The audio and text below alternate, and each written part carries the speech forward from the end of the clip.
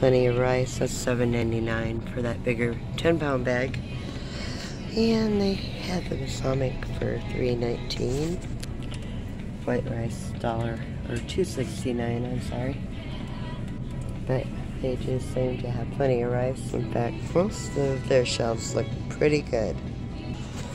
And they do have some applesauce for $1.99.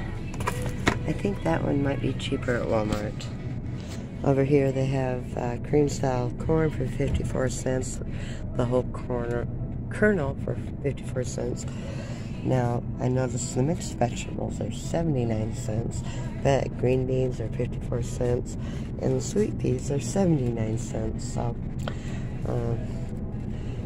carrots and beets are 89 cents, and it looks like the potatoes are 89 cents, but they do have plenty there. And I do want to add some more of the baked beans. Especially in summertime, we seem to go through more baked beans than we do wintertime, so I figured that would be a great thing to add. Plenty of oatmeal on the shelf, $3.39 for the big one. I think it might be cheaper at Walmart. But look at all these spices for 99 cents. That is actually a pretty good deal. In gravy packets, I actually need to get some more gravy packets.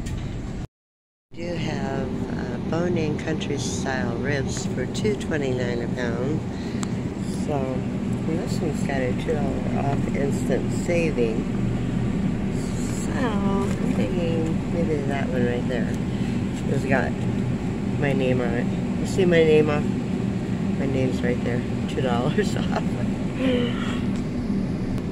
And then they do have some chicken drumsticks. Those are $1.69 a pound, so maybe grab some chicken drumsticks to throw in the freezer. Oh my goodness, don't those look good. $6.99 for a blueberry and a peach cobbler. Oh boy, that looks really good. Oh, there's $1 off. Okay, $1 off. Yep. They might have my name on them. But they do have a pretty good selection of meat going on today. But as you can see, I am looking for sales and grabbing what I can. Adding it to my freezer, or, you know, just put it away. So you've got it. The burger, I think, might be a little bit more expensive here than Walmart.